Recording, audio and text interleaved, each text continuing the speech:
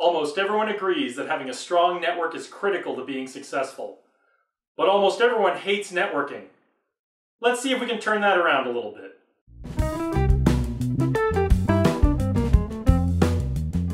Welcome back, and congratulations on taking another step towards becoming one of the great leaders of tomorrow. And if you're one of those people who doesn't like networking all that much, I absolutely understand.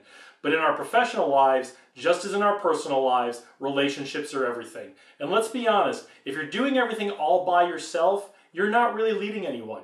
And that's why it's important to build a strong network around you to help you get through the challenges that you face every day. The best advice I can give you about networking is don't stress about it.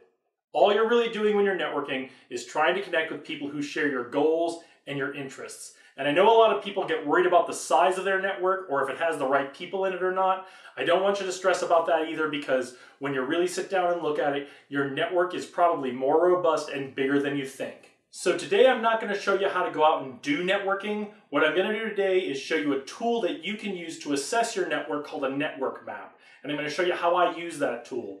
Later in the week with the blog post, I'll show you how I built the network map. But for now, I'm just going to show you the ways that I use my network map once it's built.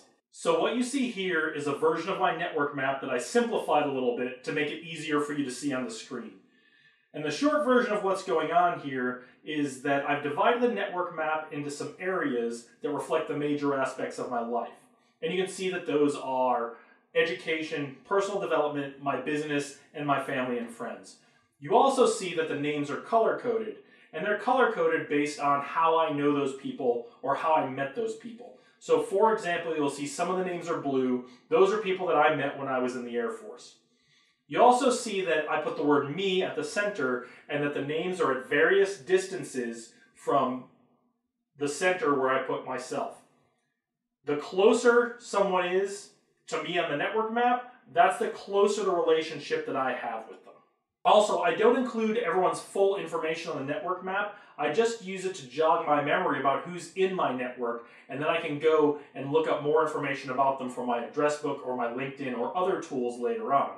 Let's say I'm having a problem or I have a question for someone, and I'm trying to answer a question. Let's say that question is about the latest theories that are being taught in master's and PhD programs about leadership in the academic world.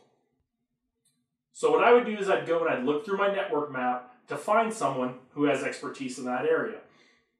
So someone who fits that bill is my friend Dwayne, who I met through the Air Force, but is working in the academic and the educational world right now.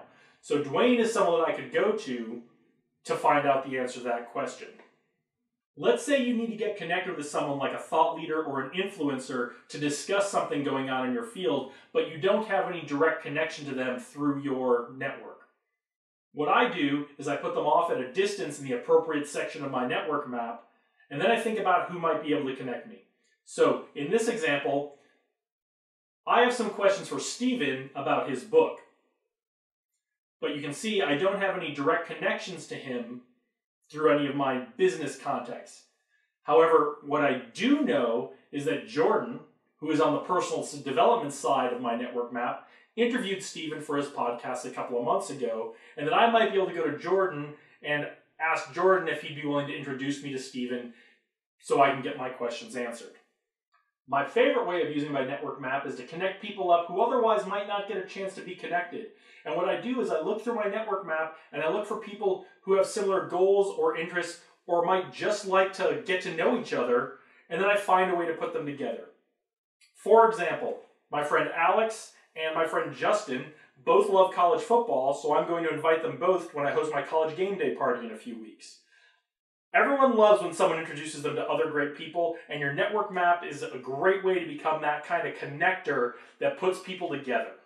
So if all this sounds really simple, it is. And if you're already doing these things, you're on your way to becoming a great networker. If you're new to this, the network map is a great tool that you can use to make conscious decisions about building and maintaining the relationships in your life instead of just leaving them to chance. If you've got some clever tips for how you put together your network map, post them in the comments. We'd love to share them with everyone. And if you've got some questions or need some help putting together your network map, contact us. We'd love to help you out. Later in the week, I'm going to put out a blog post that talks about how I put together my network map, and the easiest way to get that is click on that globe to the right that says subscribe. That'll get you on our email list, and that'll put all our content directly into your inbox. Thanks again for watching, and remember, the future is out there. Lead the way.